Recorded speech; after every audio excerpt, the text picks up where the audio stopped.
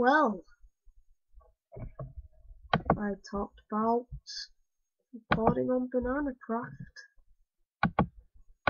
but I asked an admin for my op back because I got ops because there was too many ops, but I couldn't record without it. And look at that. Well, if anyone from the server sees this in this 9 days, please can I get one banned? Like, if I had a good reason there, then I won't be bothered.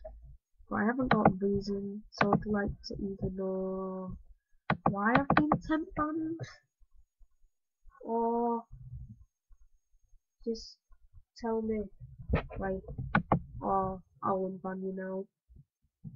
Cause I'm not happy. Not like I'm not saying, unban me now or I will kill you.